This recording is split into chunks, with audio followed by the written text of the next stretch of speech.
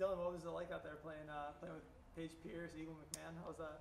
Yeah, they make some shots that are I can't even fathom even trying, but it was cool watching them for sure. Yeah, and a lot of people always say like baseball translates really well to disc golf. You look at our best player in the world is Paul McBeth, and Ex-baseball. he's a former baseball player. What stuff do you take from being a MLB pitcher to the disc golf course?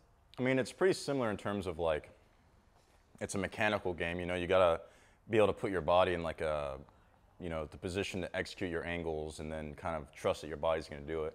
I mean, I'm not an expert at disc golf. I just play for fun. But yeah, I mean, I'm throwing one thing in another sport, throwing one thing in this sport. It's pretty similar. I know a lot of people who bat righty like to throw lefty because it's like the same kind of thing. Have you tried throwing lefty, or do you? I have. I threw lefty towards the end of my off season just because I didn't want to risk doing anything with my right arm. But I definitely am not a lefty. Yeah, I mean, speaking of that, how do the White Sox feel about star pitcher being out here playing a celebrity pro-am disc golf tournament?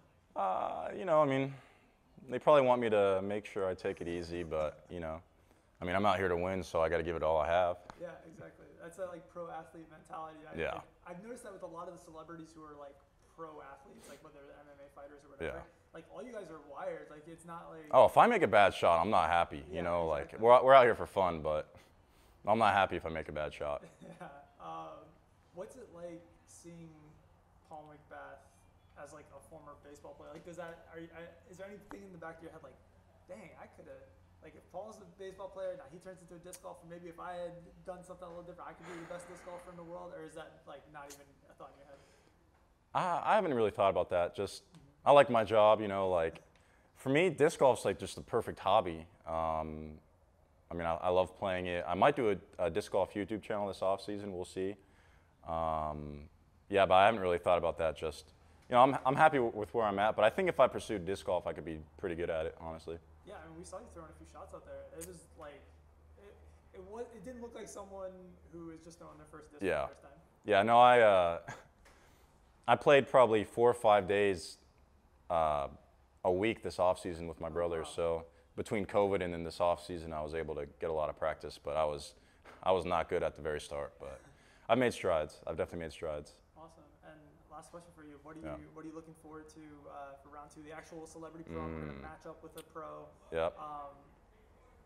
Obviously, looking to take it down. What are you looking forward to round 2?